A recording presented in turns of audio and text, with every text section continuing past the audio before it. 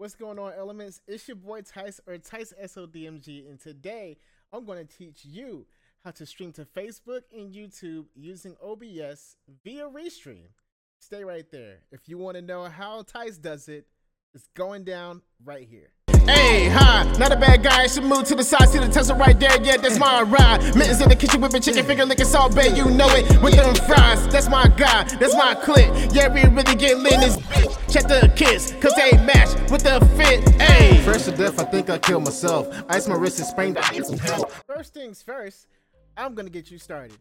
You wanna stream on Facebook? You wanna stream on YouTube using OBS? Use Restream as well? I got you.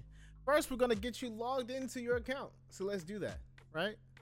So when you're in OBS, Streamception, all right? You wanna look at the file. You wanna go to settings. And then you wanna go to stream. Right here, it's gonna show you a couple of options for your service. Right, you wanna click on Restream.io, RTMP, Restream.io, RTMP, you click on it. It's already got auto detected. Right now, I'm connected to my account. So what you'll see, a pop-up of Restream, and you just put in your email, put in your password, and bam, you're locked in. Now that you've done that part, we can go ahead and move over to what we like to call the studio. Yes, now that you're at the studio, let's go ahead and look at the titles and destinations. We're gonna add channel.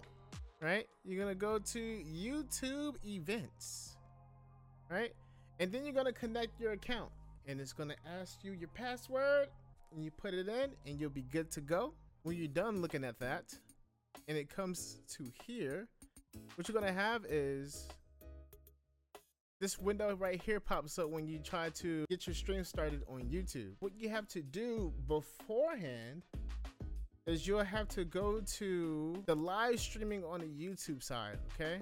Now the live streaming on the YouTube side is gonna bring you to a screen where you have previous live streams, okay?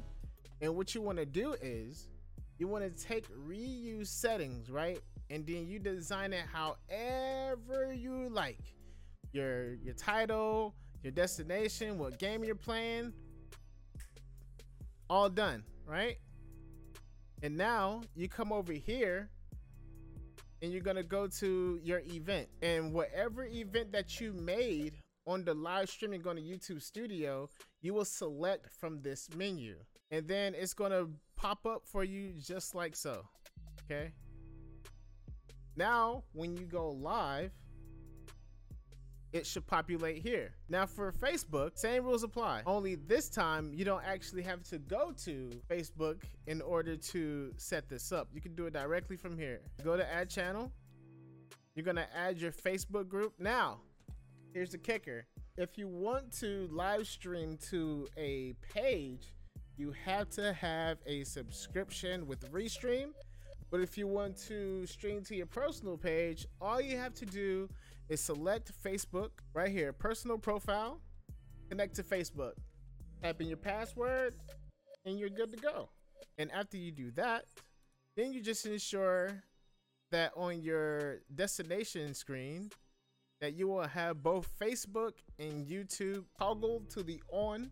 On the Facebook side of things, you want to make sure that when you're on Facebook, because on Restream, it doesn't really update the Facebook page. So go to your Facebook dashboard, fb.gg/your username. It'll bring you to your live dashboard, and then you can then change what your video is going to be about, or what your game you're going to play, and then put your title, and then update the information right here.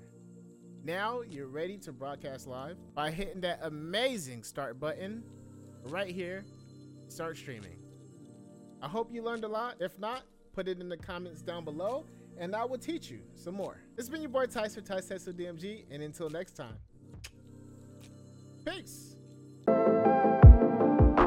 Searching for that limelight, I just want to know what it feels like. Yeah.